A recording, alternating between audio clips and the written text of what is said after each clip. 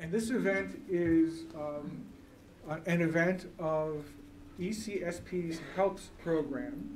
I'm learning my way around all the acronyms. It's the Environmental Change and Security Program's Health, Environment, Livelihood, Population, and Security Program, which is generously funded by the Office of Population and Reproductive Health of USAID. And I'd like to welcome Scott Radloff and Ellen Starberg for being here. For those of you who don't know, this is the official presidential memorial to our 28th president, Woodrow Wilson, who is the only president to have a PhD. So the mission of the center is to try to bring together the world of ideas and world of public affairs, and that's exactly what we hope will happen here today. So I want to welcome all of you. I want to extend an apology. We had hoped that this would have been a little bit better organized, but again, to go back to my Russian experience, it's often the least organized moments that are the most interesting. So we hope that will be the way it is today. And with that, I'm going to turn the floor over to Karen Hardy, Senior Fellow of the Futures Group, who is going to be chairing. But before I do, I want to thank everybody associated with what we call the green team here in the Wilson Center. This hasn't been an easy day, and they've really worked hard to try to make it as effortless as it can be. So thank you all, and the floor is now over to the panel. Thank you, Blair, and thank you, really thank you, the Wilson Center, for hosting this. A lot of us have a lot to learn about the London Summit and its follow-up, so to have this opportunity so soon afterwards really is a pleasure. And as we know, on July 11th, at the Family Planning Summit in London, we witnessed the articulation of an extraordinary commitment among world leaders and civil society, spearheaded by Melinda Gates and also the UK government and others, UNFPA, IPPF, and many organizations in this room, for a renewed focus on family planning and for reaching an ambitious target of 120 million new family planning users by 2020. We heard extraordinary commitments of funding from donors, $2.6 billion, and funding commitments from countries, but also commitments to look at policies and programs to expand them, to expand access to family planning. Now we have an opportunity that we were told that London was the wedding, and now we're in the marriage. And we have the opportunity now, and really a challenge, to transform family planning programming to reach that goal of 120 million new users. We need to do so, expand access really in unprecedented, innovative ways, but also to ensure that we do so in ways that respect the rights that have been enshrined in family planning program over the decades and have particularly been reinforced over the last 20 years since ICPD in Cairo.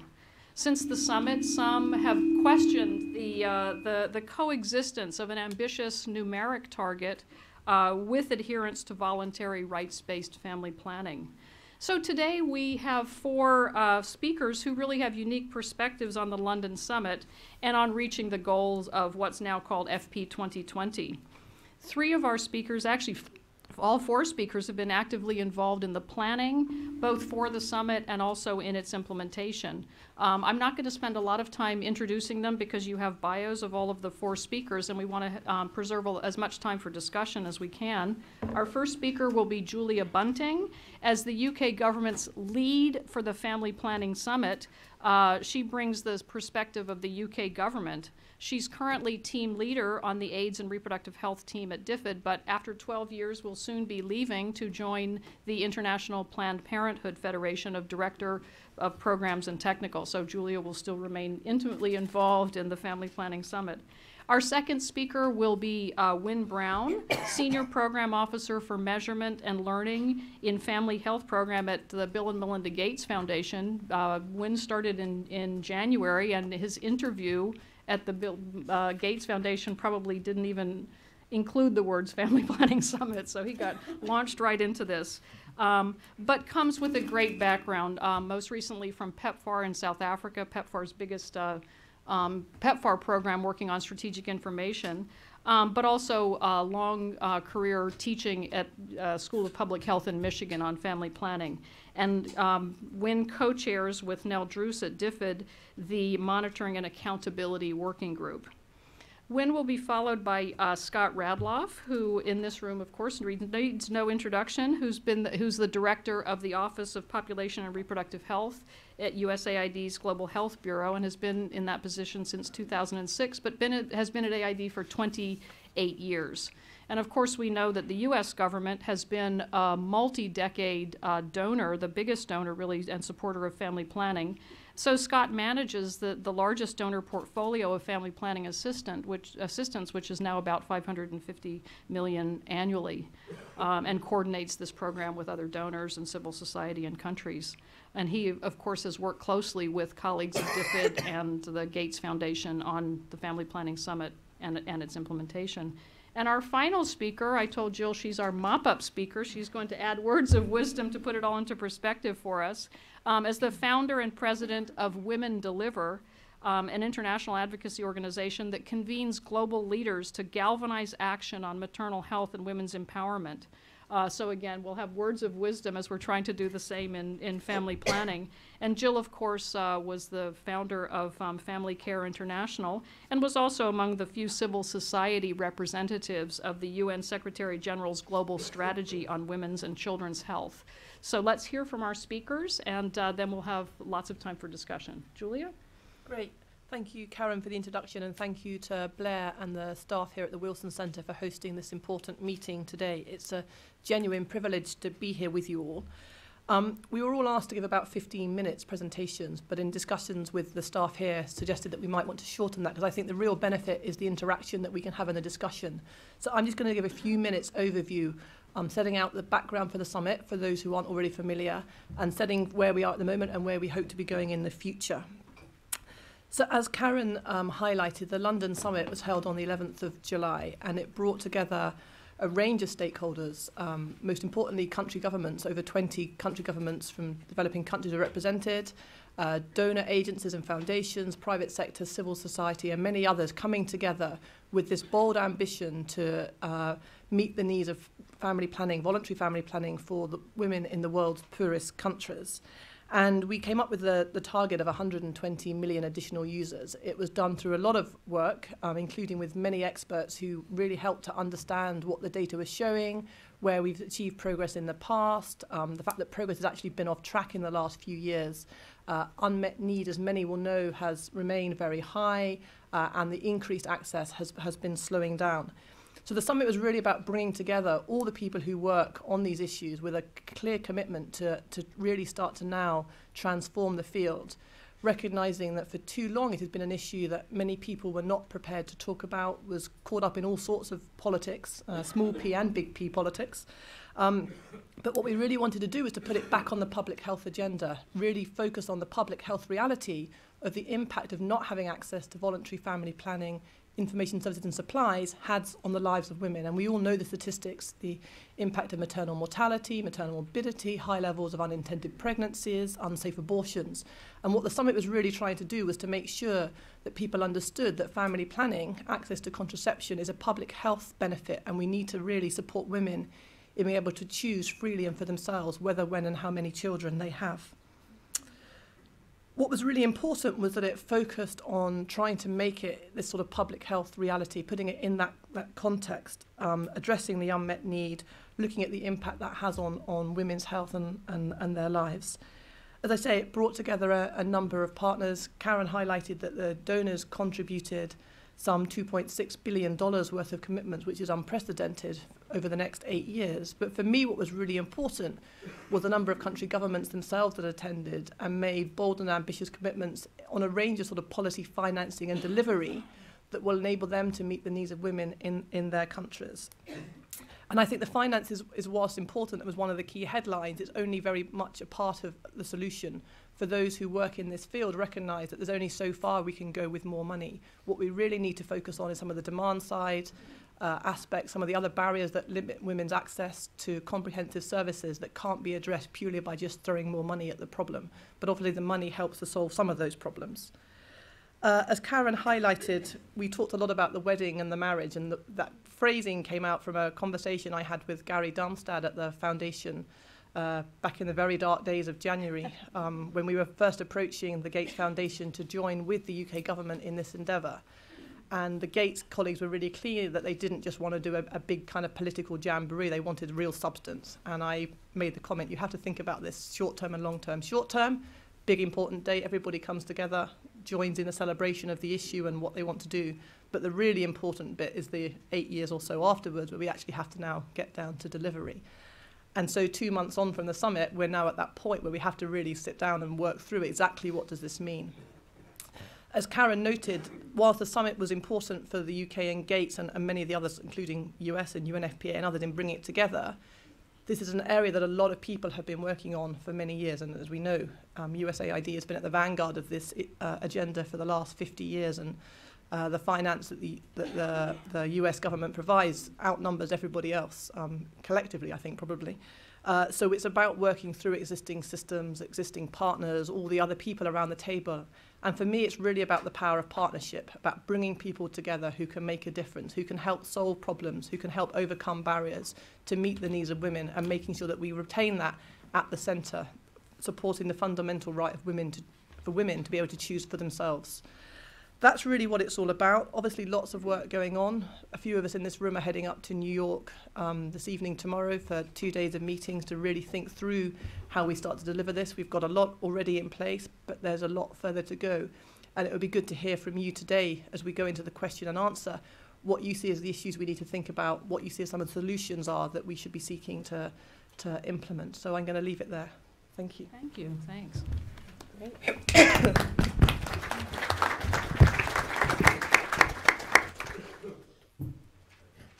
Wynn, please. Yeah. Hi, everyone. Thanks so much for having me here. Thank you so much to the Wilson Center for hosting this event. Thank you, Karen, for agreeing to chair what is going to be probably a rather raucous debate as we get through with the panel. I certainly hope so. I've got a PowerPoint. I work at the Bill and Melinda Gates Foundation, and there you actually have to use PowerPoint. And I will try not to be critical of PowerPoint because I actually work for the man who brought us PowerPoint. Here we are, yeah. Yeah, from the beginning, thank you. So Julia, thanks for the introduction, Julia. It gives me a bit of a head start. I too, I've got 10 slides. I too will try to make it quite brief. I really do think that we can use this time. I think we've got about 2 hours to generate a discussion about what we can talk about in the upcoming New York meetings. That's very much a post July 11 planning meeting. Where are we now? There's a lot of implementation to be done. What does the governance structure look like? Who do we reach out to? How do we turn this into really, I know it sounds trite, but how do we sort of generate a global family planning movement? That's probably what this is all about. My rather tedious piece is going to be just on the monitoring part, and I'm hoping that by going through some slides that details some of the monitoring challenges, we can sort of generalize from there and talk about some of the procedural issues and some of the values that we want to reflect in our program, and also a bit about how we think we're going to be implementing really a very large global, not so much global project with contractual terms, but again, a global movement, probably a little bit more along the lines of an UNGAS process, a sort of Gavi structure, sort of not one donor-specific project, but something that's quite global. So I thought, let's take a look at the monitoring, the monitoring problems. What do we think we're going to monitor? What do this sort of the larger planning people think that they're going to monitor? How do we reach out to all the groups who are already doing the monitoring and the challenges therein? And I thought, since we have, since I just have 10 slides, I thought that by showing you these 3 domains of the monitoring problem, we can sort of get to the heart of the matter to talk about the things that have challenged us since we started doing the monitoring back when I just joined the foundation. So sorry, I'm going to have to be a little bit brief, and so I'll have to skip over the really beautiful details of all the Wednesday morning monitoring accountability working group calls that we have with about 25 demographers and human rights people and program people. You were on those calls, but maybe they'll come out later. So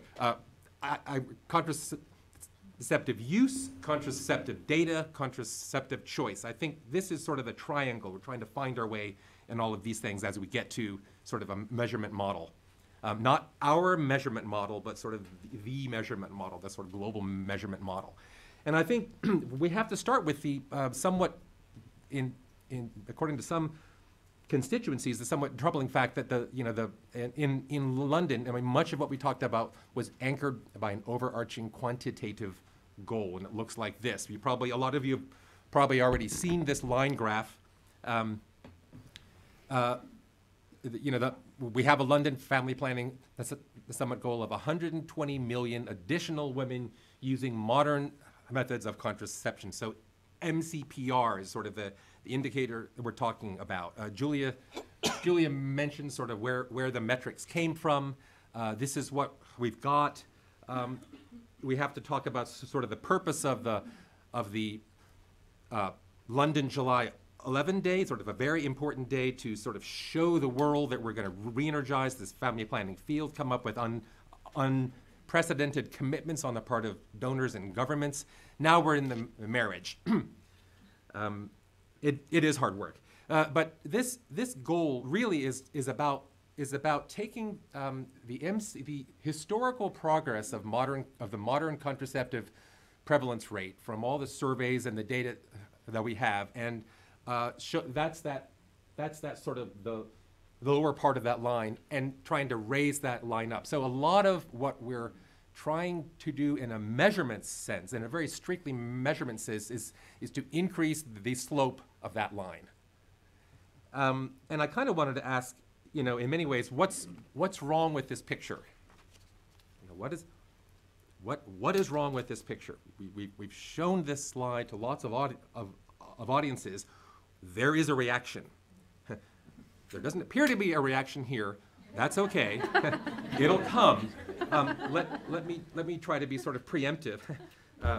I would first ask, and I'll pose these questions, and we'll cover them in the Q&A session. So what might be wrong with this picture? First, why MCPR? Why not, as Julia said, why not unmet need? So we'll think about that one. Why not unmet need? Very, very attractive sort of a measure along the main dimensions. Why 2020 as a time frame? Why not something maybe that's 5 years, or why not a time frame that's much longer? I think that's an easier question, but it's been raised. Why a quantitative goal related to contraceptive use in the first place? Because that does potentially conjure up images of sort of vertical, top-down, target-driven programs where questions of voluntary family planning, possibly coercion, come into play. That's a critical issue, and I think whenever we post this particular slide, that's part of the reaction that comes out. And then finally, I guess I would say, this is a real data question, how do we know that the 260 million women users at the 2012 mark is valid? Where do these numbers come from? You should be asking, how valid are these data? So let's go to contraceptive data. This is slide 5 of 10, so we're already halfway there. So do we have the data that we need to produce 12-month estimates of modern contraceptive prevalence? And I think a lot of I'm seeing a lot of people who have been in the field a long time, and they're shaking their head.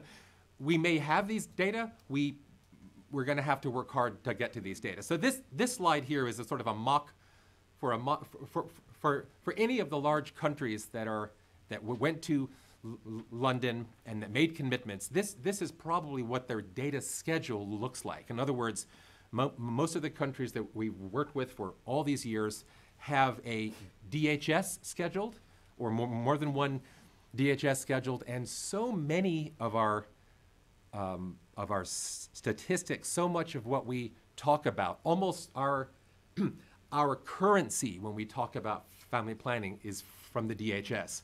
I love the DHS.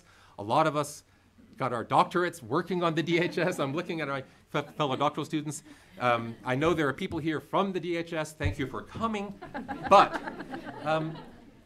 The DHS only comes in any particular country every 5 years, generally speaking, and it's a huge effort. It's a population-based survey. It tends to pitch estimates at the national level. Rarely do they come up with estimates that go much below the level of a national estimate.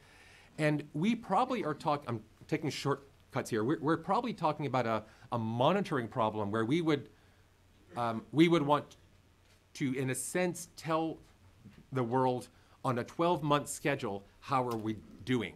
So where do we get those data to come up with sort of numbers of women using modern methods of contraception? Not new users, just users. We'll talk about that later. So the Bill and Melinda Gates Foundation, UK government, USAID, a lot of donors are really keen on coming up with creative ways to use program data, service statistics, creative ways to use the DHS in different ways.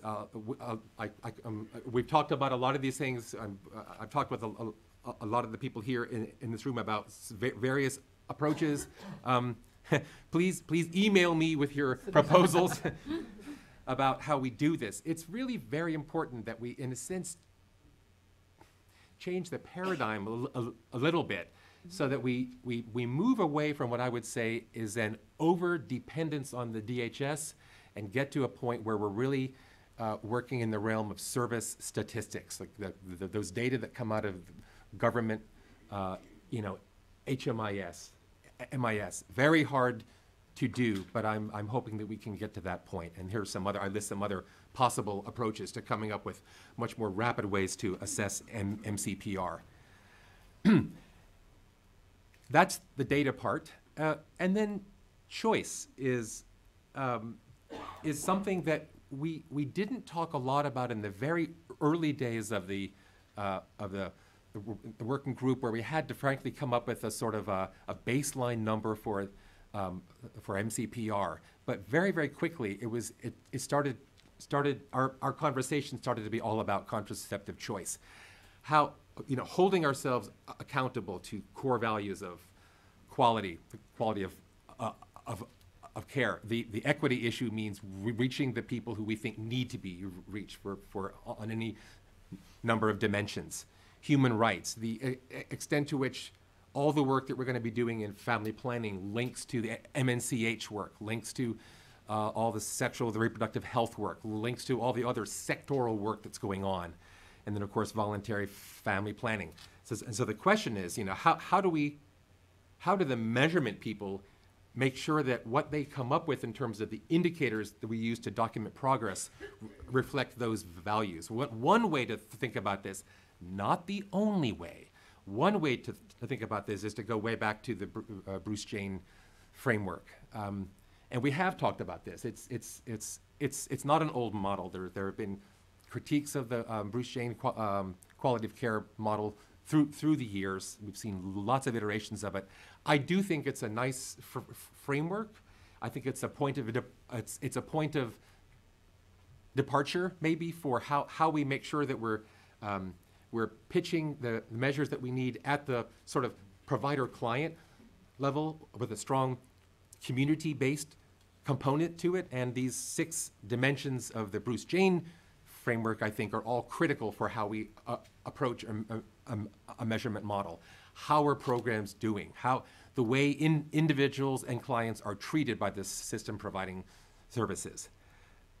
And so just two more slides, so that, along those lines, we have to make sure that no matter what we come up with, the monitoring that we do very much has to align and link with, in very concrete terms, link with the Every Woman, Every Child monitoring stream that's already been developed, the MDG, the extent to which the big global programs that we do have to inform the monitoring of the MDGs.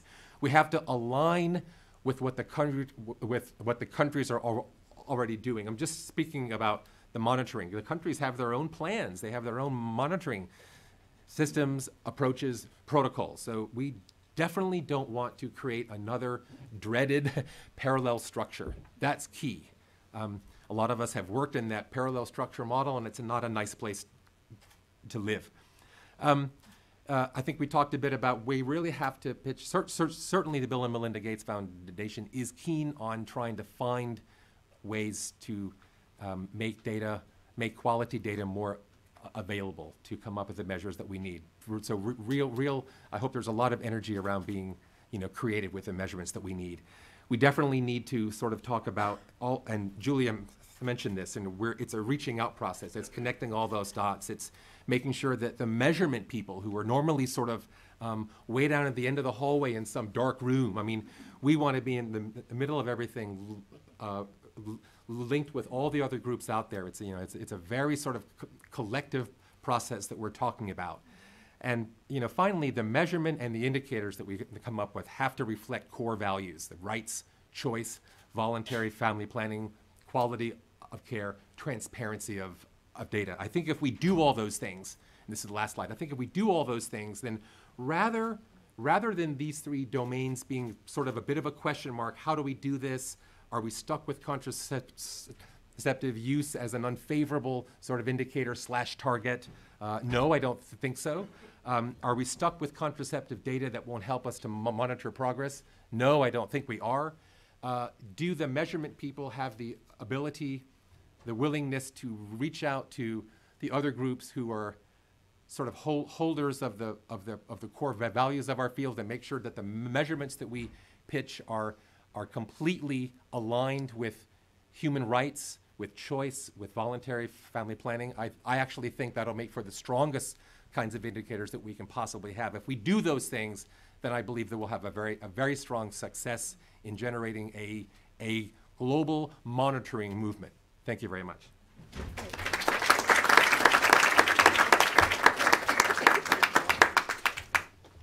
Thank you. Wynn and Scott are just going to switch places. Yep. So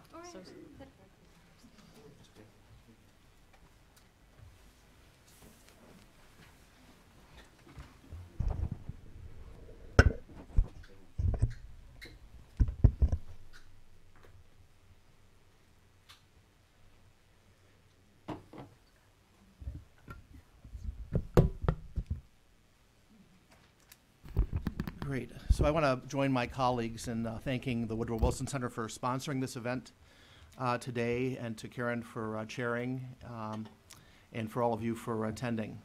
I'm going to come at this a little bit differently. I'm going to talk about the London Summit and what it means for USAID.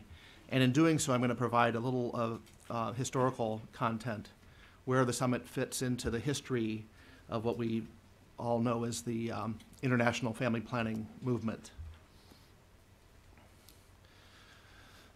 So I've always said that there are three key ingredients to successful family planning programs. You'll see them in the three boxes here: commitment, resources, and know-how. And starting with commitment, there needs to be a commitment to family planning at the international level, among donors, among international organizations. There needs to be commitment at the country level with governments, NGO leaders, private sector leaders, health leaders, development leaders. There needs to be commitment at the local level, at regional, district levels, and down to the community level. And engaging community leaders is clearly essential for successful programming. And then the final note I have here is that it needs to be sustained. To move countries from low levels of contraceptive access and use to high levels of contraceptive access and use takes time. Normally it takes 20 years if you have good success. So the commitment needs to be sustained. Secondly, there's a need for resources. From the local governments themselves need to be financing family planning work, private sector and non-government organizations as well. Donors have an important role to play: foundations, bilateral donors, multilateral donors. And then I put civil society down here and the very important advocacy role that they play in helping to generate resources. And I probably should put civil society in each of these boxes, because they also play a role in galvanizing commitment, and on the know-how side to ensure that best practices are adopted and that quality of care is preserved in our programs. And then finally, the third box is the know-how.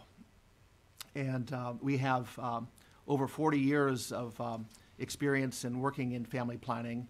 We know what the componentry of successful family planning programs are, including training, supervision, communications, supporting public and private channels of service delivery, monitoring, et cetera. Part of know-how is also innovation, and that includes innovation and new technologies for new methods of contraception, but also new and innovative ways of delivering, monitoring, and supporting services. I note high impact practices. This has been a focus of our work over the past few years in identifying what are the high impact practices that can be adopted and adapted across the countries we work in. And we've come a long way in developing those.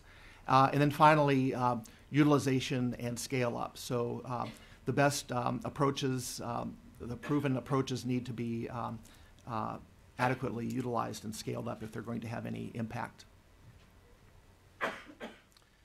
So just looking at the history of the family planning movement, and I've sorted these into three broad eras. And the first one being from the early 1960s to around 1995, when family planning received broad priority attention across the donor community, international community, and across many countries as well. And this was a time of dramatic growth in donor attention and funding.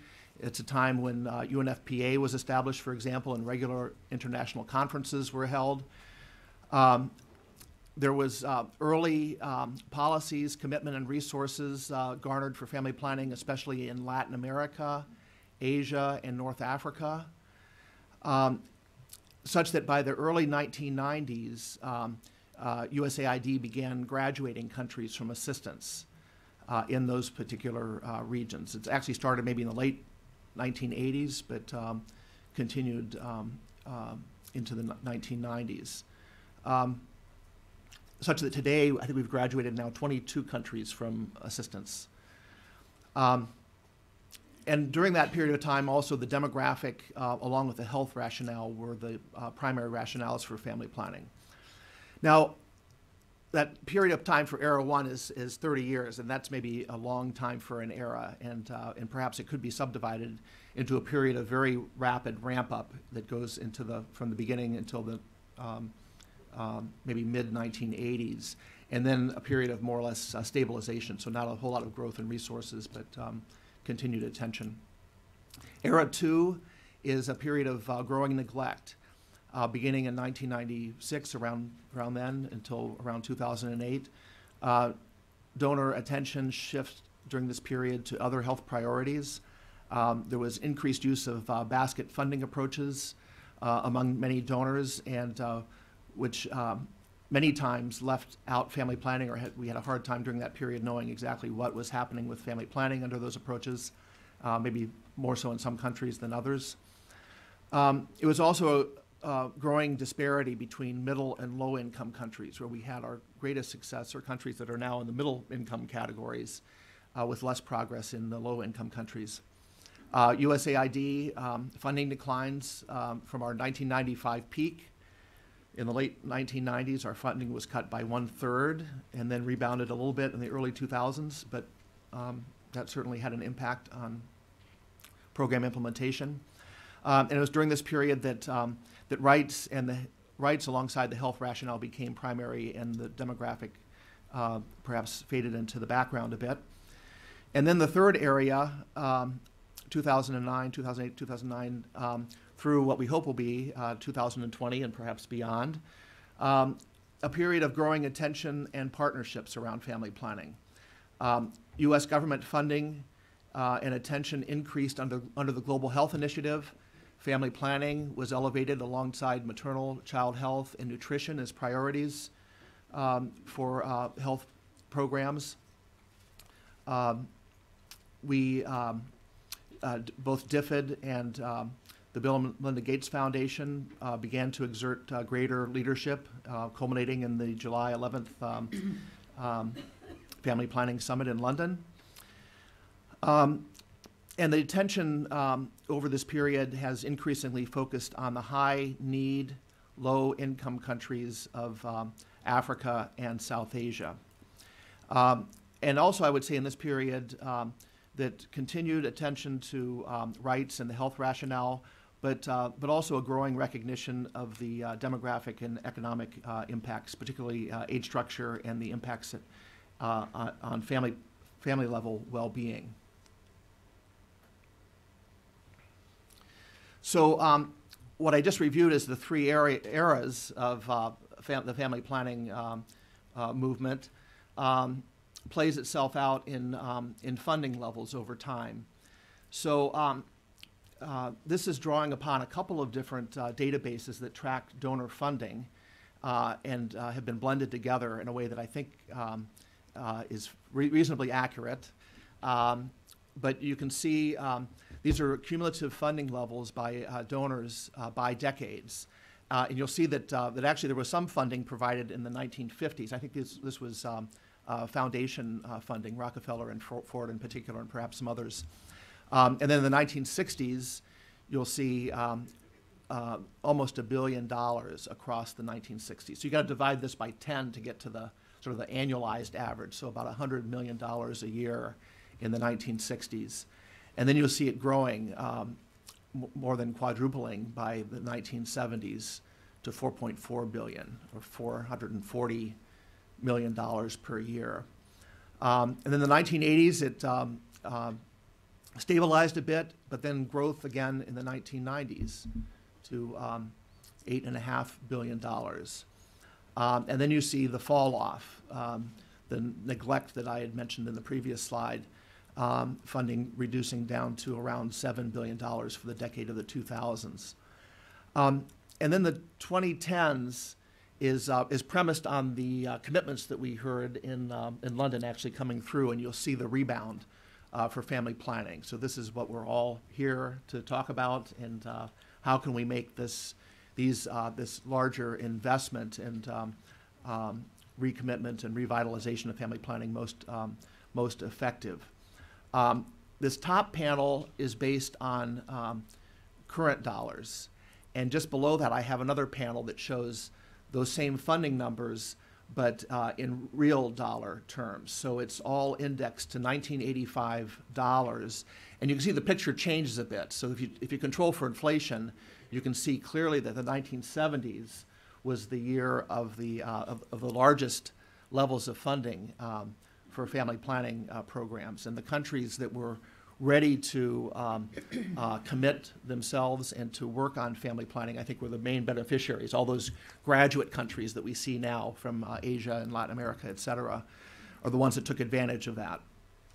Then, so if you look at then the funding fell off in the 1980s, rebounded a bit in the 90s, and you still see the fall off in the 2000s, and the rebound in the 2010s, which is still an impressive rebound, even in controlling for inflation. So the U.S. and USG, USAID were one of the organizations involved in the planning for the summit, and are involved in helping to steer the work of the summit partners as we go forward. The U.S. government was represented by our administrator, USAID Administrator Rajiv Shah, who chaired a donor panel at the summit. And we were also represented by the Secretary of State Hillary Clinton via videotape, who sent a message to the summit participants. So the U.S. government has a difficult time of making out-year commitments. Our budgets are crafted year by year, and so we didn't have we weren't able to make a commitment over the 8 years of the summit time frame, but we were able to say that we want to build on commitments that were made at the Child Survival Call to Action, which preceded the London Summit by about a month, And the Child Survival Call to Action encompasses all of the interventions that impact on child survival, including family planning. So family planning was featured in that summit. Our commitment was to remain the leading donor for family planning, and we note that our funding has increased under the Global Health Initiative by 40%, from $470 million per year to $640 million annually, so we remain the largest donor in family planning. We committed to strengthening partnerships with governments, donors, and the private sector as we go forward. Partnership is one of the principles under the Global Health Initiative, so something we want to encourage and build on. We committed to continue to play a leading role in new contraceptive development with a focus on technologies that both prevent pregnancy and HIV, STI transmission. We also announced a partnership with DFID and the Gates Foundation to expand access to a new contraceptive product, Depo Sub-Q, in Uniject in 5 to 6 countries. And then we also announced the Statement for Collective Action for Postpartum Family Planning, which we co-led with WHO in developing to encourage integration of family planning services with maternal child health services and to maximize the health impacts of family planning. And you can see the statement there on the lower right. I think there are 14 international organizations and donors that have signed on to this call to action. So what are the summit implications for USAID and USAID's implementing partners? I have a number of ideas that I'll present here. One is that it means expanding the circle of commitments and voices to family planning. I think in the 2000s, we kind of felt like we were a lonely voice on family planning around the world, and maybe kind of a quiet voice at that. But this enables USAID to join with others in committing to family planning.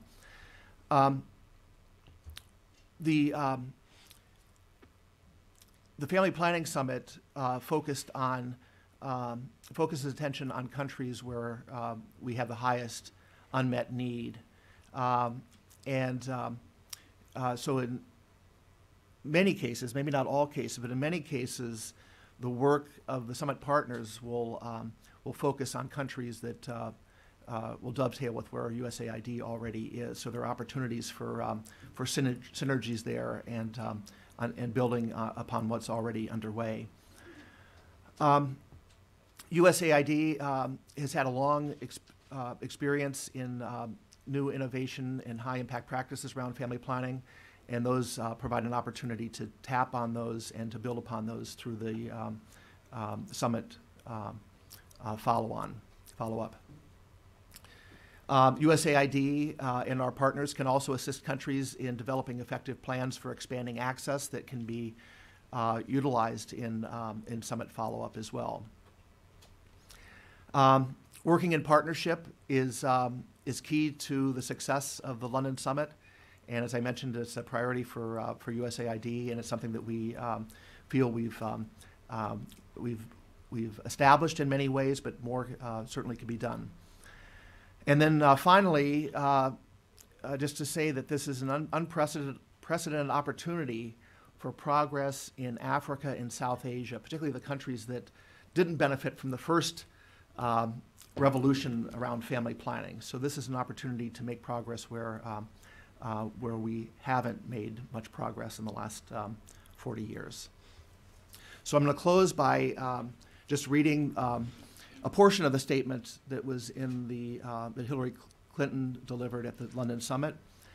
Reproductive rights are basic human rights.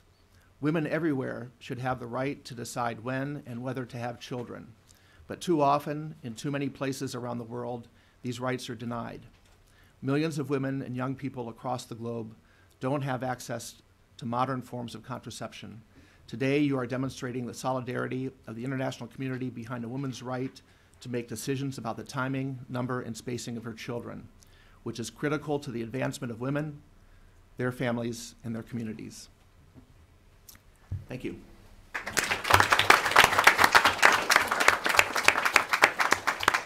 Thanks so much, Scott. Jill? Thank you so much. I really thank you to the Wilson Center for having us all here today, because what happened in London on the 11th was absolutely extraordinary. Thank you to Karen for asking me and for chairing this group. I was asked to talk about what I saw and what I heard, to put a little meat on some of these really important framework bones that we've been hearing about. The London Summit was just simply a phenomenal event that put family planning squarely at the top of the political agenda. There are heroes in this room, and I'm not going to list them because there are a lot of them who spent probably weeks without sleep. But the truth is that they are truly heroes because we've needed them to go without that sleep for quite a while, as Scott showed us on those great graphs. It was really important and great to remind the world of the importance of family planning to girls, to women, and to people absolutely all over this planet.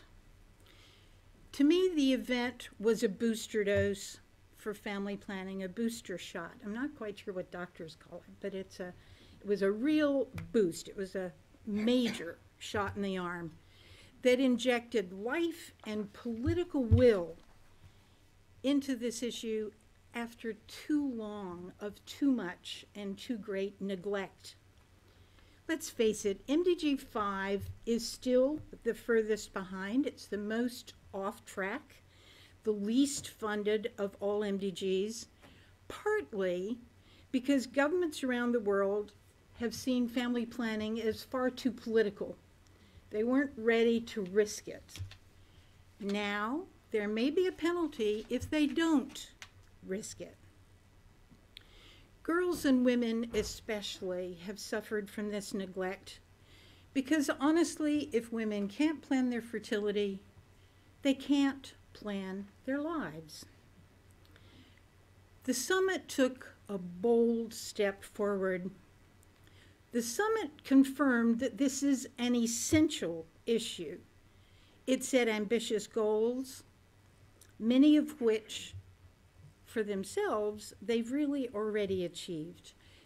Imagine, the summit raised over $2.6 billion and gained commitments from donors, all kinds of donors, and governments worldwide. The outcome of this event, if it works, is to enable 120 girls and women in the world's poorest countries access to contraceptive information, services, and decisions. But you know what? The success of the summit wasn't just about money. Money's important. Resources are money, but there are a lot of other things too. I want you to keep that in mind. I'm not sniveling at 2.6 billion because it's phenomenal. It's just that there are other pieces when you talk about resources. The summit represented an amazing mixture of communities, governments, civil society, the private sector. Some of the usual suspects, a lot of new now suspects. It was a melting pot of perspectives, and that was exactly what we needed at exactly that time to move the needle on family planning. Not one of us, sectors, or individuals or agencies can do this alone. We're only going to achieve progress by doing this together. Civil society played a really nice and important role. Do you know, I bet you do, that 1,300 organizations worldwide came together under the leadership of the IPPF to support a civil society declaration? That was astounding. In fact, they took a page in that Financial Times, and it almost could say nothing but simply list the organizations. That spoke volumes, just that by itself. Civil society has got to continue to play a crucial role as partners in policy making, but holding governments accountable to advocate for comprehensive programs and, yes, really work to protect human rights. At the summit, I was particularly awed by several leaders who got it just right. David Cameron, imagine. Sorry, but a major conservative. I just didn't think this would happen. David Cameron was spectacular. He gave a speech that was so full of passion and determination, using the right facts in the right way. He knows that family planning is just the first step, but it's an essential step on a long journey toward growth and equality and development. And he said loud and clear, every woman should be able to decide her own future. Like, how revolutionary is that? I confess that I also loved his answer to the question from the floor about the Roman Catholic Church. It was a very straight, bald question, and you need to look at the tape or listen to the tape to get the full impact of what he was saying. What he basically said was that we're all chicken. We have evidence that shows that family planning saves lives. Yet, organized religion, not just the Catholic Church, but organized religion tells us it's wrong. He said it is wrong for women to lose their lives when we know how to save them. Really, could you just imagine the head of state saying that? Julia, really? Phenomenal. All right, the other person who was a hero was the Norwegian Development Cooperation Minister. Unbelievable. So we loved this man. He was young. He was under the table when his mother, an ardent feminist, was negotiating for all sorts of things for women in Norway. So he said, all this information you're talking about, I grew up on, hiding under the table as I went with my mother to these meetings. In addition, Norway solidified their position as a really strong partner and supporter with an impressive $200 million commitment. So, President Joyce Banda of Malawi was my third of the trifecta. She was so great. She was strong, she was real, and she was absolutely firm in her determination. The government of Malawi is committed to increasing contraception rate by 60% by 2020. That's a lot. She's also going to focus on ages 15 to 24. And to do this, they're raising the age of marriage to 18 and strengthening sexual and reproductive health programs for young people. Like, isn't she a hero? There were new champions joining the fight. Maybe not everybody knows this, but President Museveni of Uganda had not uttered the words family planning in public. He said it 6 times at the Family Planning Summit. We were counting, and he did it and he believed it. We know his wife has believed it for a long time. He's now on record, and it's fabulous because Uganda has almost 40% unmet need for family planning. He came forward with new commitments. He committed, this is no small thing for Uganda, $5 million, up from $1 million for the next 5 years toward improving reproductive health services. To me, the summit was a seriously legitimizing moment. Every sector, every region stood tall behind family planning. This is the support that's been missing, and here it was public. It was a gorgeous, bright, sunny day. There were cameras, there were recordings, and it happened. So I'm not going to take time to remind you of the evidence that supports investing in family planning. I'm sure all of you have those wonderful cards, which I just love, from the Alan Guttmacher Institute. They really, I've probably passed out 100,000 of them, different places, because it draws the very close bind between family planning and what it would do to reduce maternal mortality, which is a particular interest of Women Deliver, not surprising. But it's important to remember that there are still 220 million girls and women around the world who don't have access to that information or services. And many of those girls and women are going to die in pregnancy and childbirth. Closing the gap, that gap for unmet need, is a good investment. And you know what else? It's a smart investment. It's the right investment. Because when women survive, families and nations do thrive. The good news is that we do know what to do, at least a good part of it, to get us started. The number of maternal deaths are on decline, and the number of contraceptive users is on the increase.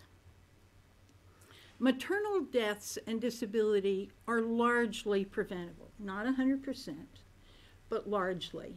But we're nowhere near there yet. There are tangible solutions. Family planning is the head of the list. Skilled provision of care through all stages of pregnancy and childbirth, and safe abortion services. We have to start to look to the future and plan for that future. And that means prioritizing young people, which is a new frontier for a lot of the world. We have to make sure they have the resources, the services, the information and education that they need. Did you know there are nearly 3 billion young people in the world under 25? 3 billion. As our card for the Women Deliver Conference says, what that really is 3 billion opportunities. We need continued leadership. We need foot soldiers, and we need strong, visible leadership. The summit laid that groundwork and enlisted the support of us. We're mainly civil society here. And they enlisted that help across the globe. We're inspired. I was so inspired, and I've worked at this a long time. It takes a lot to inspire me. I really was inspired by the summit. And we've got to keep the momentum going. Its messages, its outcomes, they need to remain visible and in the forefront of what we do every single day. We need to set our sights high for 2020. There's a clear path, which several of these speakers have helped get our toes on that path. We have to admit that our work's not going to be done in 2015, but we need to make significant progress so that we convince ourselves that it really can be done. I'd like us to be as charismatic and as bold and honestly as pragmatic as David Cameron was. He was just amazing, just amazing. We can't let the opposition control the argument. As he said, we have the evidence, so now use it.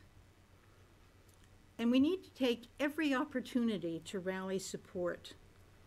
This includes a small commercial for the Women Deliver Conference next May in Kuala Lumpur, because day 2 of that conference will look precisely in the eye of unmet need and how we can together move that needle forward.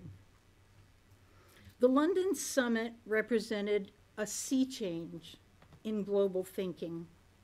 Family planning that's universally accessible can ensure truly a changed global landscape for women and their families. So it's time. Invest in family planning because it pays. Invest in girls and women. It pays too. Thank you. Thank you.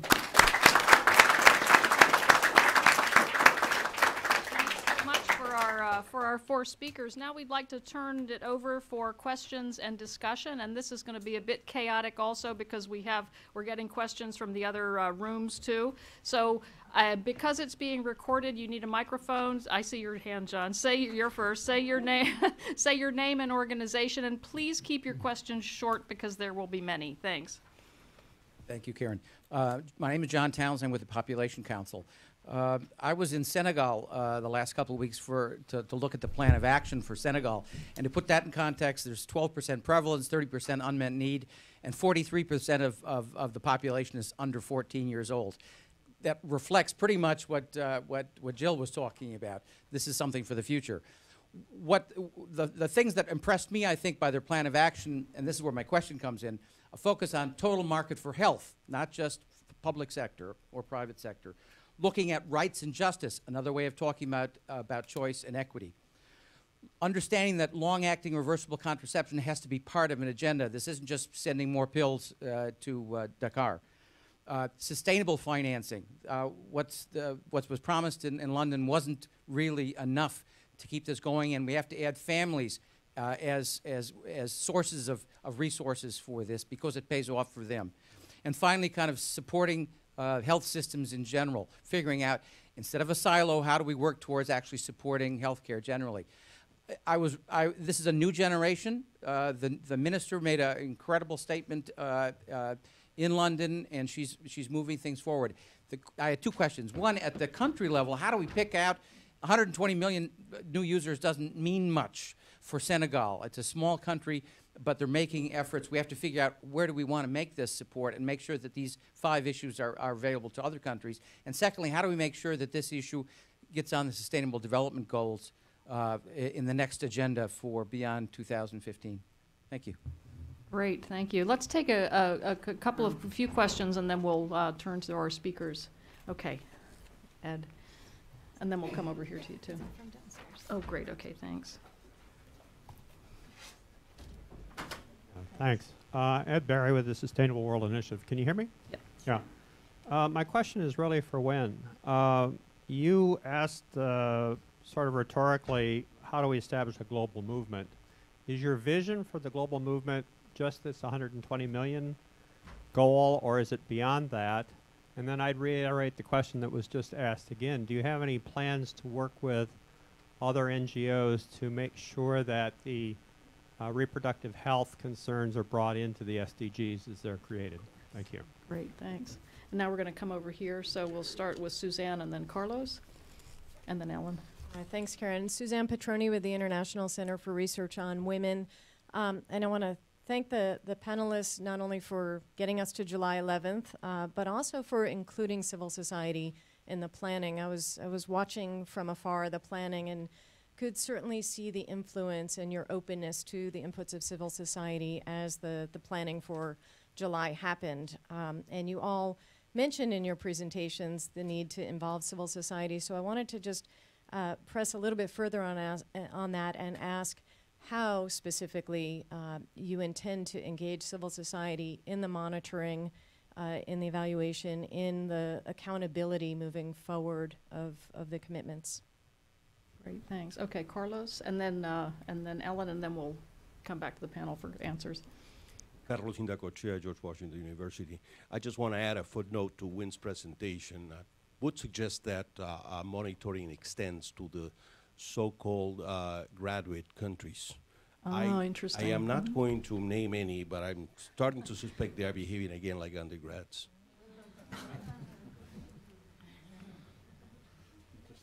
Interesting point, yeah. Thank you very much. I think a lot of the enthusiasm and excitement that there was at London really came through in the presentations you all made. Thank you. I wonder when we talk about unmet need and meeting the unmet need of these 120 million women, if we don't do ourselves a little bit of a disservice when we talk about those women as lacking access. Because the answer to the question is that I am not using. And there are a lot of reasons women aren't using. Correct. And I think as we try to really solidify the focus on rights that does underlie the intent of the summit. If we talk about it more broadly and open up the opportunity to really look at what those other obstacles are, I think we'll get further in meeting need, and I think we can diminish perhaps some of the concern that this is only about the numbers. Panelists? When a couple things were So pointed to you. you're looking at me. Well, I mean, thanks, John. You know, one of Monica Kerrigan's favorite places is the Dakar family planning scene, and she spent a lot of time there. She's the director of family planning strategy at Bill and Melinda Gates Foundation. By the way, there is an announcement that we are in the recruitment process for a director, a higher level director for the newly created family planning program at the foundation, so I'm sure that's going to be something we'll start talking about. Anyway, Francophone Africa and Dakar has loomed large in all of the metrics conversations that we've had. You know, prevalence there, just to speak in sort of concrete numbers terms, prevalence there is very low.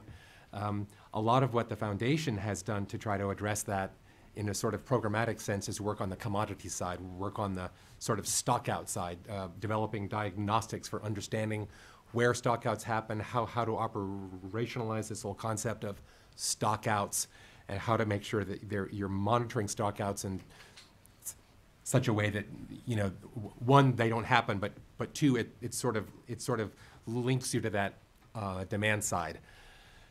So small country, very youth-oriented, but very much prominent in terms of the sort of country action plans that the other working groups are talking about. In terms of making sure that family planning and the ways in which we want to conceptualize family planning in a measurement space is more firmly entrenched in the MDGs, the 11 indicators of the every woman, every child. I would say, frankly, that the family planning indicator is kind of flimsy, you know, again. So I think part of this idea of a global movement is not to just talk in small rooms like this among donors and those close to the sort of the programmatic and the policy side, but really reach out to the NGOs who are working in the countries and who can develop community models for monitoring things like program quality of care. IPPF has a strong model that everyone is talking about now.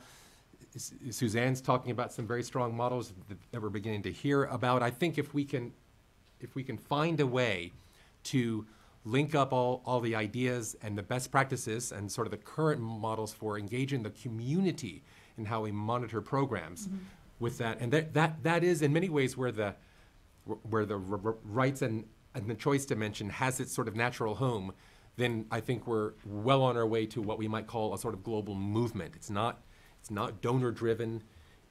It really isn't driven by the concern about the MDGs, although that certainly helps, but it's very much happening at the community level. I think the question is, well, which communities are we talking about? Which countries are we talking about? Which graduated countries? I'm going to punt that to Scott if I can, but it was a really good question that Carlos raised. I mean, presumably we're talking about 69, you know, sort of all the planning behind the measurement part of the London July 11th day was talking about sort of 69 countries in the world with, you know, sort of parameters of family planning, unmet need, and national income.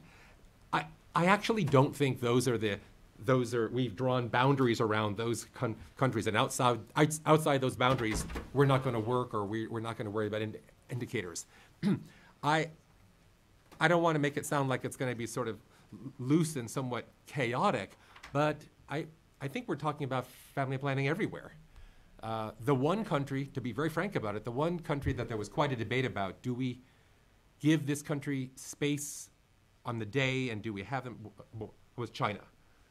And, you know, thankfully, I didn't have to answer that question.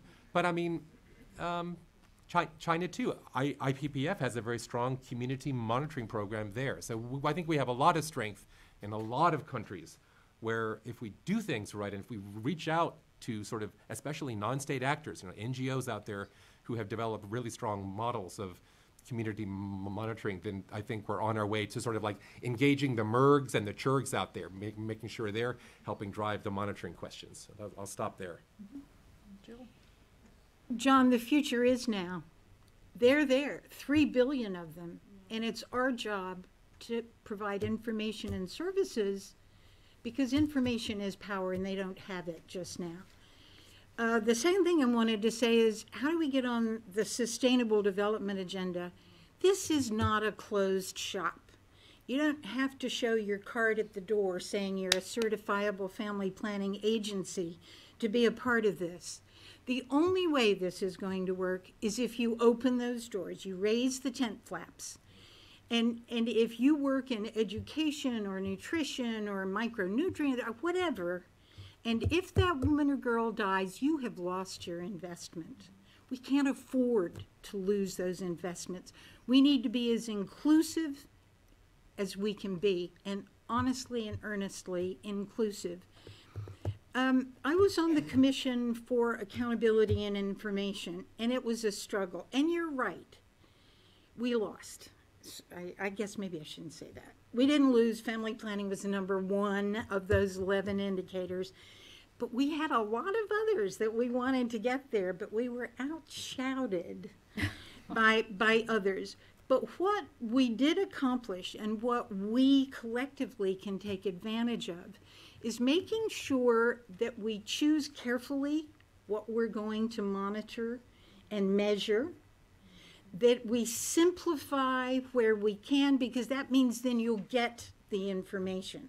Part of our problem in the past is we didn't get the information. It was too many, too complicated, sometimes too obscure, I think. The other thing that we have to really think hard about, and it's not just one method that is going to make this possible. It's not, I learned some new language. It's not just the LARCs, long-acting reversible contraceptives, or the SARCs, which are the short-acting reversible contraceptives. It's the choice, it's the range. Different people have different needs at different moments in their lives, and we need to make sure that they have what they need to accomplish their reproductive objectives. I sat in a hot room in Bucharest and watched the world negotiate that individuals, that was the trouble in 1974, didn't want individuals, but it was individuals and couples to have the right to plan the number and spacing of their pregnancies, and the job of governments to make sure that could happen. So we need to pay real attention to quality of care, to equity, to people's rights, and absolutely to choice. That's got to be our bedrock. Okay, let me just say something about, since Wynn had mentioned, turned to me on the country selection. I guess, I'm not speaking for Gates or for DFID, but when you focus on 69 countries, it would be easy to for the funds to be dissipated by trying to do everything everywhere or cover all those countries. So, so some selectivity, I guess, and focusing on countries that that share a commitment and that are willing to put their own resources and attention behind the programs would be one way of prioritizing countries, and also considering countries where the highest need exists. USAID has done prioritization of countries. We're now focusing on 24 countries, and we're reaching many of those encompass the countries that have the highest need and where there's commitment already. But there are many more countries where USAID doesn't have a presence. So I would hope that the Summit partners would figure out a way of addressing needs in those countries where we don't have existing programs on the ground. Yeah, I mean, there's so much to say, I don't even know where to start. I mean, I think some really important points raised John, on your question about country and the numbers and what does the 120 million mean to a country like Senegal, I mean, you'll probably read the technical note. For those who haven't, I'd encourage you to read the technical note, which sets out all of this. But much of the work that was done on the metrics was really looking at doubling historical progress and how we aggregated that up to come to this 120 million overall. But it's an artificial number. We had to come up with something, and it was sensible and robust and evidence-based. It was stretching, but hopefully achievable. And it's the usual problems that we get into when we're doing anything like this, is how to set a number. And we came up with one. Is it the right one? Only time will tell. In many ways, it doesn't go far enough. We know there are 220 million women with an unmet need. It's only going to reduce that by half. And actually, if we're successful, unmet need will likely rise because more women will be aware and want to space and plan their families. It's about all the countries playing their part. Many have said we could, in theory, achieve the 120 million by focusing on a handful of countries. 5 or 6 of the big populous countries would get us there. We might have achieved the goal, but we'd have lost the spirit of what this was about, which is about meeting the needs of all women and every woman's right to choose. So we have to focus on all the countries, and particularly those countries that are ready, willing and able to commit to this agenda themselves. We need to provide that support to them. Ed, in the comment about the global movement, I mean, Jill made the comment, it is absolutely a big tent.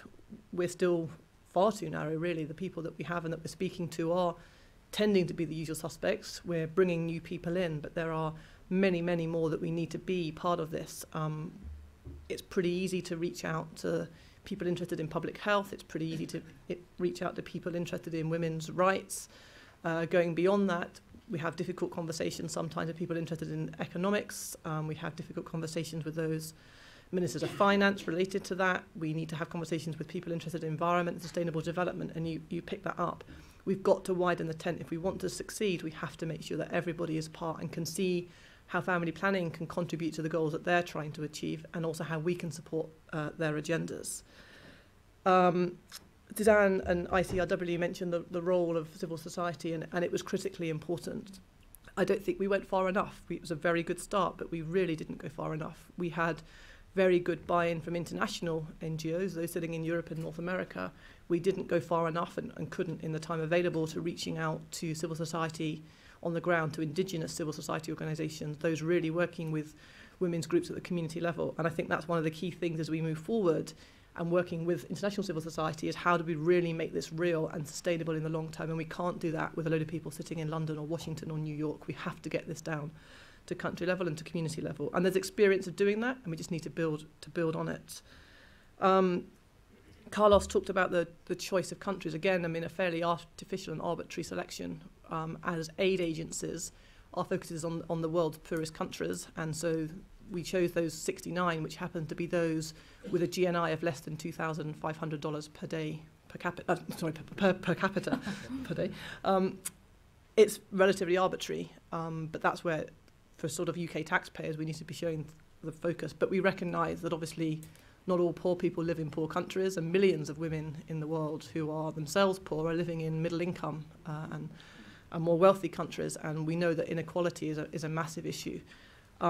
We would hope and expect that there'll be what we call a halo effect of the work in the poorest countries, both in terms of the work in terms of making family planning back on the public health agenda and having the conversation at the global level will impact on women in many other countries around the world and be truly global, but also some of the initiatives and the work that's done on demand side or supply side barriers will also have an impact beyond the immediate focus of countries where resources will be targeted. Ellen picked up about the point on access. I mean, absolutely right. We often get caught up in this sort of view that we can solve this all by just providing more affordable commodities, and we can go a long way with that, but we absolutely can't do all this just from a supply side agenda. I think it's absolutely tragic that at the moment we see many women going to service delivery points and then not having the choice of commodities that they want, and we can fill that pipeline and do it fairly quickly if we all work together to do that. But beyond that, there'll be still many, many women who still won't have access in the widest sense of the word because they don't have some of the demand side barriers are still there and still preventing it. So we've got an awful long way to go.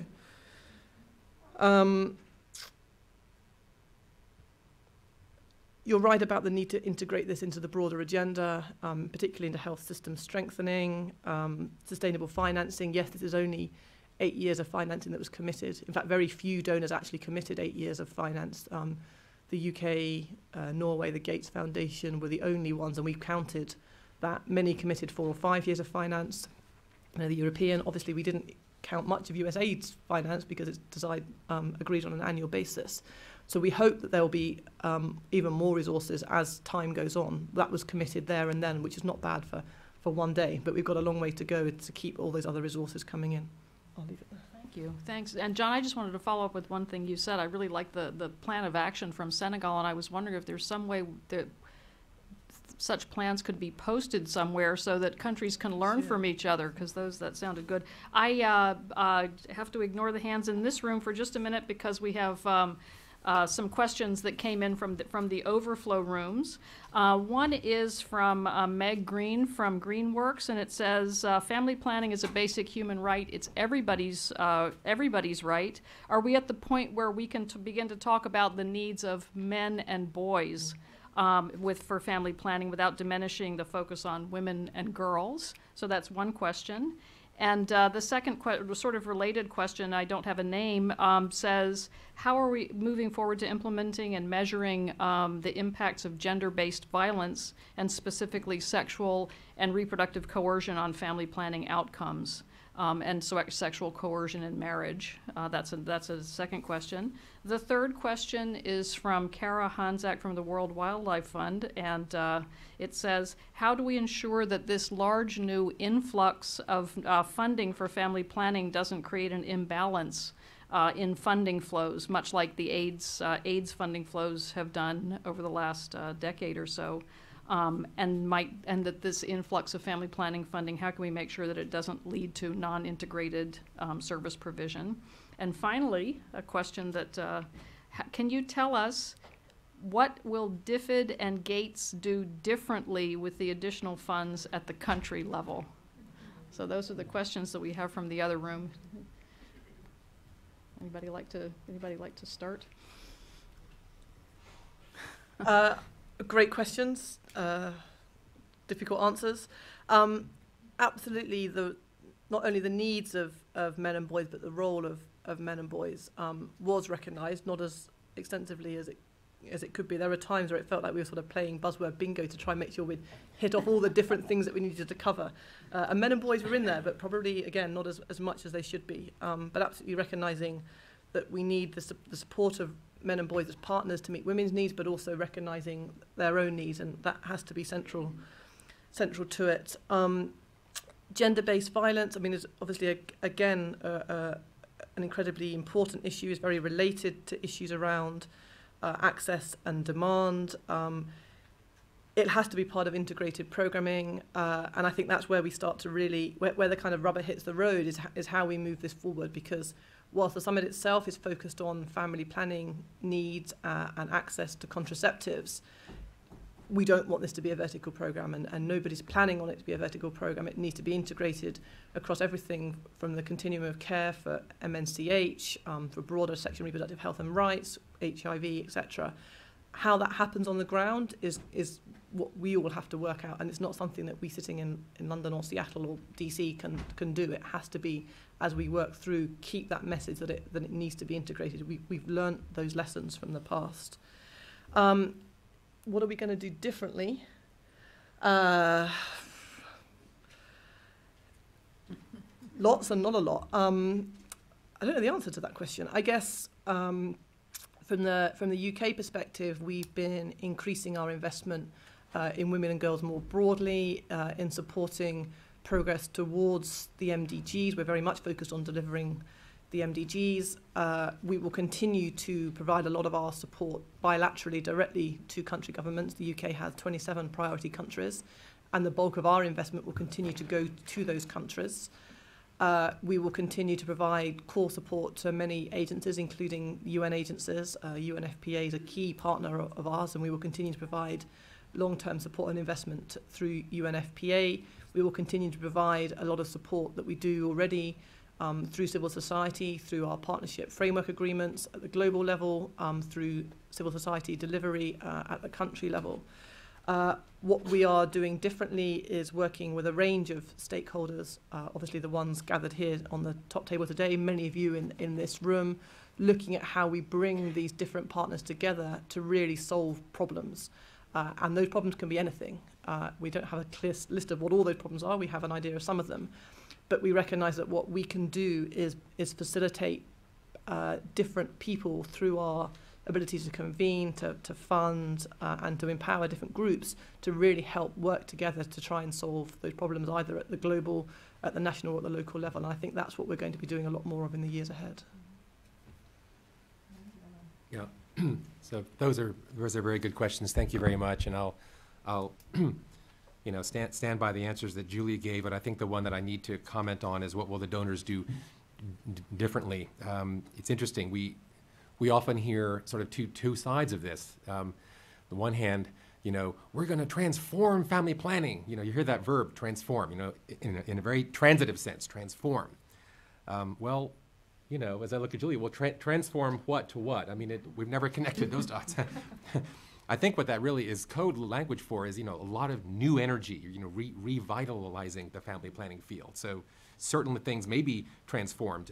I don't exactly know what they are in a concrete sense. I think that the family planners in this room, a lot of us have been in the field for, 25 plus years, 30 or more years, doing all different kinds of things. If we had time, we could make a very long list of what those practices are. A lot of those practices we were doing 20 years back, we don't even remember what they were now or where we did them. So there's a lot of really strong practice and a lot of really good models that we need to build on. From my vantage point, what I think is really thrilling is the extent to which we can change the evidence base, change the contours of the evidence base again. It's not all about the DHS. It certainly DHS needs to be there, maybe in ways that it hasn't been. But I really love the idea of there's access to family planning services and there's access to data. I think the more that we can get smart data, localized data into the hands of the community, civil society groups, NGOs, those who make choices down at the district levels, that might actually have a good chance of being a transformational practice. So the evidence base that we have now, we do a lot of projects where we try to get the results of our surveys out to the community, but I don't think that that's enough. I think we can do more with how we use data, where the data come from, and spreading it far and wide by using all of the people in this room and certainly well beyond this room to build on the models that they already have. I can even see things like a program coming up with how to use really good family planning data, community-based data, primary health care data, public health data for a particular area, and having school teachers introduce modules in their classrooms so that young people, students can understand data that are relevant to them. Sorry, that just occurred to me right now. Maybe we'll do it, maybe we won't, but it's the kind of thing that we need to really move, moving that dial a bit with data. I think that there's scope for real change there. I really agree with that, and I love your spontaneity of the idea. It's right on. That access to evidence, data scares some people. I'm not the least of them.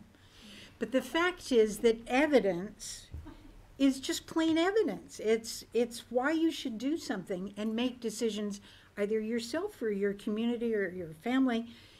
One group I want to target with our evidence are those finance ministers. They need to dip into those pockets, but they don't have the evidence so far. So that's a job for us to do soon, not later.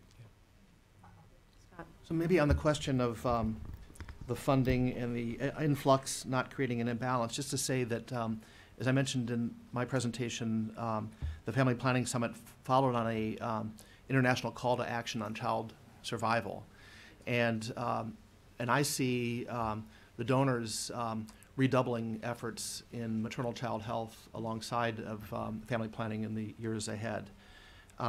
The influx of funding, if you remember the chart that I put up, it represents, if all the commitments come through, about a 40% increase in resources, which is sizable, but it's not a doubling or a tripling that we've seen in the HIV programs, for example. But the funding puts, in real terms, puts us back to where we were in the 1980s. So it's a place we've been to before, but we kind of went away from, and now we're coming back to it. And then on the question of integration, I think if we look around various countries to see where we've seen the most success, and it often involves integrating services. So we know that in the cases of Malawi, Ethiopia, and Rwanda that have made remarkable progress on family planning, it's been by utilizing community approaches to reach rural populations where the needs are highest. And it's in each of those cases, it's not just family planning, but that's where the needs are highest for maternal child health and other services as well. So these are integrated programs, and you'll see smart increases in a number of indicators in these countries that adopt that community-based approach. And then also just to mention that an area where we think there's a continued missed opportunity is integrating family planning into postpartum services. It's when we know women have the highest need for spacing and limiting, and to the extent that we can better reach women at that point in their reproductive lives, we'll have even greater success in meeting needs. Okay, more questions here at the very back. Oh, gosh. Keep them very short, please. Thank you. I am Nagash Taklu from Ethiopia, and I will follow the last example mentioned. And really, if we want to bring paradigm shift in a way the family planning can be taken seriously, I think the football field should be changed, to my understanding. We were messaging to ourselves, and we were only dealing between ourselves. But the problem we face is in the other camp. Do we convince the environmentalists to accept how family planning can support their work? Do we convince the agriculturalists, the road construction, who are really taking the biggest budget in each country so that they can be positive? We were fighting only between ourselves and dealing ourselves. Yeah. So we need to bring the family planning question in a way they understand our messaging, our partnership, our integration approach. Does it reach to that level should be the critical concern. And unless that addresses in the coming 8 years we are planning, I don't think still will bring the paradigm shift. So my advice is we need to focus on our messaging, our integration with other development countries. I recognize the success at July conference, London conference, but just before 1 month, where 192 countries gathered in Rio, they have different. They didn't accept the family planning up to right level. Then this is a good message that our field of fighting area should be changed and it should deal that way. Thank you. Thank you. Wow. Let's see, in the orange. Hi, my name is Amy Metzger. I work at Christian Connections for International Health, and I have probably a lot more to say, but I'll keep it brief. I just want to make a point that even though the Christian and faith community can be seen as an obstacle, we want to just to reiterate what Ray Martin and others have said, don't look at us so much as an obstacle. There's actually a lot more being done in family planning that you may realize, and we've been in touch with some of the people on the panel already, and some of them know what we're up to. So there's plenty of examples. We have a Nairobi Declaration, which is an interfaith declaration, but you can check out ccih.org. You can get in touch with me. My name is Amy Metzger. I'd love to be in touch with many of you because we really want to bridge that gap between the faith community and what these other groups that are working out in the field, because I think that's the only way we can make a difference. So, and because these faith communities are working, these groups are working 25 to 50% of the healthcare in these countries, it really is a missed opportunity if we don't take advantage of that. Thank you. Thanks, Amy. Here, can you just continue up to these two and then go back around? Thanks. Hi, my name is Nancy Termini, and I'm with the Population Council. And thank you to all the panelists for being here today. Just one point on Amy's question just now. I think it's a great point about how faith-based organizations, and particularly Christian organizations, can be a really great asset rather than an obstacle. Well, they can certainly be an obstacle. And that, in Ethiopia, the Population Council has done some really successful work with the Ethiopian Orthodox Church in integrating family planning messages in a really palatable and sensible way into the teachings of the Orthodox Church in a place where the church is most of the institutional exposure a lot of these people had, at any point in their lives. But my question is for all the panelists and touches on points that several of you touched on. And it's on how can we use the summit as not only an opportunity to reinforce people's independent commitment to family planning service and focus, but a collaborative approach. So how can we use it as a platform to build relationships among both civil society organizations and others so that we're avoiding redundancies and we're able to utilize each other's expertise and not only, avoid stepping on toes, but really enhancing our progress, rather than working independently, using this as a unique platform. Thanks. Thank you. One more here, and then we'll take the panelists. This room is being used right after 2, so we have to end right on time, I'm afraid. My name is Victoria Jennings. I'm with Georgetown University Institute for Reproductive Health. I appreciate very much what all the panelists have said and the very many lofty questions and suggestions that have been made also by those of us participating today. My question may be a little bit more operational in nature. I'm thinking about the themes about, for example, the time frame, which is very short. Ellen's comment about the reasons people don't use family planning, and it isn't just about access. And the issue of data sources, many of which are extremely weak, especially, for example, service statistics, which often are just not even worth the paper they're written on. But I'm coming at this particularly from the standpoint of a guide that we have just completed on forecasting for new and underused methods of family planning, which was supported through the Innovation Fund by the Reproductive Health Supplies Coalition, and we'll be launching it at the meeting upcoming in Paris in a couple of weeks. Essentially, this is getting new and underused methods of family planning into the system is a long-term process.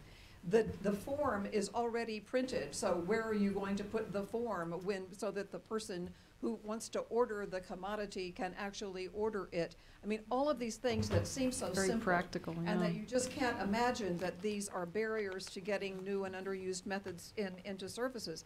And here, when I'm talking about new and underused methods, I'm even talking about things like, for example, an IUD. IUDs are underused methods in most of Africa, in fact, in much of the world. The fact that they're not in places in Latin America notwithstanding. So I think we really need to think about how new and underused methods are going to come into the system to help meet this need. Thank you. Thank you. Let's turn to our panelists for some any comments.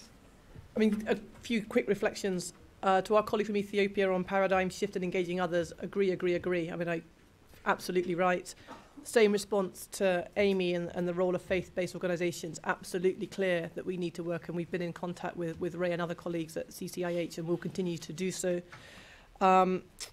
Nancy, in terms of the importance of collaborative working, absolutely, this can only be done by collaborative working. My own experience is that works best, and I sort of mentioned it earlier on, when people come together to solve a common problem. It's quite difficult to support collaborative working in a productive and sustainable way. Just let's work collaboratively doesn't tend to have the effect that you want. You spend a lot of time talking about process and how you're going to work collaboratively without actually working collaboratively. I say my experience is that we need to identify a few things, be it global, national or local level, or problems around whatever barriers it might mean that we need to overcome, and then get together a group of people to do it. And I think some of the way that we're working moving forward, some of the stuff around monitoring and accountability, bringing a group of people, 20, 30 organisations with an area of interest. We'll need to establish more groups to think about some of the stuff around rights and empowerment, more people to access some of the stuff around market dynamics. So I think what it will be is coalitions of the willing coming together to work together on specific elements, all of which together will add up to hopefully some of what we're trying to achieve. Victoria, I mean, you highlighted a lot of the issues that we're trying to address. Yes, the time frame is short, but in political terms, it's actually quite long. And amazing how hard we had to fight to get it to be an 8-year and not a 2 or 3 year time frame. Barriers, yes, and not access. data is weak. I think the other thing that we really need to think about for data is that we need data not only to monitor progress, but actually to achieve it. Unless we've got the evidence in place, unless we know where we're succeeding and where we're failing, unless we know what the reality is on the ground, we actually can't achieve progress. And we need to think about having that data in real time to be able to say where things are working and they're not working, not just to say, well, we didn't achieve it, I think. Just a minute to follow up on that. Thank you so much for all of those questions. I'm on the CCIH mailing list, so whoever put me on that, thank you very much for doing that. I think it's Kitty Hemstone put me on that, I think, and I think it's terrific. So thanks very much for being here and sharing that concern, which I think is really critical to how we move forward. So thanks for those comments. To Victoria, so two things. First of all, a lot of us in this room have been in the trenches, family planning programs, reproductive health programs, public health programs for a long time. So we definitely know the problems you're talking about with respect to how to change things. When there's a template that government printed the template and it's, it's out, everyone is waiting for it. So really, contraceptive introduction and new forms of change that's easy for us to talk about actually have to be operational on the ground. So we understand that, and a lot of the hard work is just process. It's building relationships. It's not being the smartest person in the room. It's knowing how to build relationships and stay in there over the long term, and make sure that a really viable process gets developed. My final comment is that the Red Sea waters always part. Sorry for the biblical reference. The Red Sea waters always part whenever you bring up service statistics. This side of the room says, no way, they're junk. You don't know what you're talking about. Why would you ever invest one penny to try to improve service statistics? And the other side of the room says, well, sure, this is exactly where we need to be investing, try to find out what can work. These are the data that are owned by the government. These are the local granular data. These are the data, yes, that can help us to understand things like scale and scale up. These are the data that can inform GIS approaches to having a spatial view of data, and on and on and on. And we have a lot of strong projects who are working in that domain, and we need to get stronger. And if, again, the sort of the job of a donor, aside from sort of trying to reasonably set policy, and a lot of what I think the job of a donor is, certainly from the foundation, where are the smart groups out there? Where are the groups who are well placed to help us understand where we can make investments towards these values that we believe in? Mm-hmm. So please, I don't have the answers, but I'm actually pretty sure that several people in this room have quite promising ones. So I'll hope that we can get that process going. Thanks. I also just wanted to add, I think that it's an area that we have a lot to learn from HIV/AIDS. They did a lot to strengthen HMIS systems, so we can take from that. I just have one quick question, and that is the meeting that's taking place in New York over the next couple of days. Will there be a report, or how will we, who aren't there, learn about its outcomes? There will definitely be something coming out. I don't think we've worked out. Do they get onto the London Summit website? Yeah, for those who haven't seen yet, there is a London Summit website that is live and ongoing. It's recently, just in the last week, had at least the first cut of the summit commitments document go up, recognising there's still gaps in there that we need to fill, and that will continue to be live. And anybody else who didn't get to make commitments in London and wants to add their voice to that, this is an ongoing process. As many have said, this is a global movement. This is a place for everybody who wants to play a role to have a place and to play that role. Please don't wait to be mandated by us to do it. We can't possibly think about all the things we need to think about and spend our time asking you all to do it. If you've got a great idea, get on and do it. You don't need to be part of the movement. You don't have to kind of go through any formal processes. Just do what you're all doing, do it better, do it more, do it together, and share it and be part of making it happen, because it's not something that we're going to sit and control. This is not a project.